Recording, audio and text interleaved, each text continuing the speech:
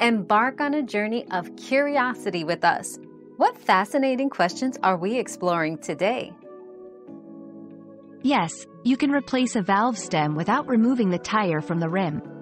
This task can be achieved using a specific tool called a valve stem puller.